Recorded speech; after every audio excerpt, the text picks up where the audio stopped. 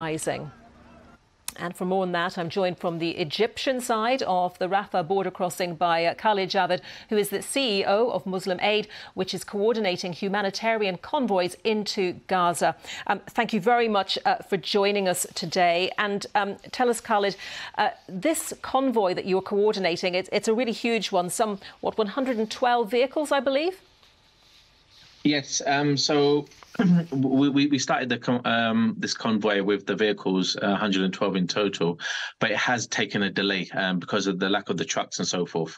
So it's still happening, but it's delayed at the moment. And we know the situation on the Rafah border and the delays that are happening for this. OK, so have any vehicles actually got into Gaza yet? We're hoping that 2 trucks will get in by tomorrow, another 12 in the next few weeks, and then after the celebration of Eid, then the other 100 will be getting in. And what are you bringing into Gaza? The bare essentials. You got your food, you got your hygiene kits, you got your dignity kits, and something that we have done. We've taken into consideration of a lot of the health needs inside Gaza at the moment. So we've procured, and this is one of the things which I'm doing in Egypt right now, is procuring gluten-free products to help with the children, especially with celiac and other people with health conditions and health issues over there.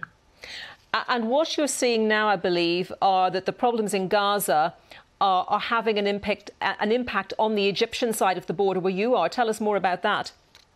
It's having an impact on every crossing, but in the Rafah border, what we're seeing multiple delays, and there's hundreds of trucks waiting to go in.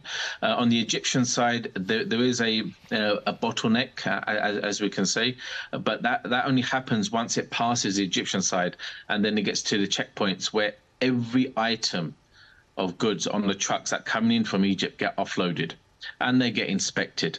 And the real bottleneck is that truck is not allowed to proceed any further. There's only a certain number of drivers which have been given an actual license to drive into Gaza from the Egyptian side. And there's no trucks in the level of trucks in Gaza are limited, and the level of fuel is limited as well. Thus, it creates a bottleneck, which is, as you can see from your pictures, that you've shown many times, of the backlog of trucks in Egypt at the moment. So you'd like to see, no doubt, a humanitarian ceasefire from all the parties to this to allow this aid to get to where it's needed? Look, delivering aid into Gaza is a matter of life and death for the people, but as we've just discussed, it's really difficult to do so. A humanitarian ceasefire is essential because, as it was mentioned, in the IPC report, they're on level 5 at the moment, which is famine. There's 1 million people on famine. Level 4 is emergency. Level 3 is crisis. Gaza is at breaking point, if not is broken already. And the world is sitting by with, yes, we understand this political instability there. We understand all of this. But as humanitarians, it's our job to save lives.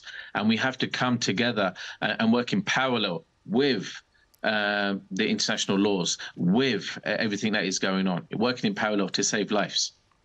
OK, Khalid Javid, thank you very much for your time today, CEO of Muslim Aid, which is coordinating that convoy into Gaza. Thank you. To Turkey now, where President Erdogan's ruling party has suffered its biggest ever defeat in local elections. The main opposition party, the CHP, has won in the 6 largest urban centres, including Istanbul.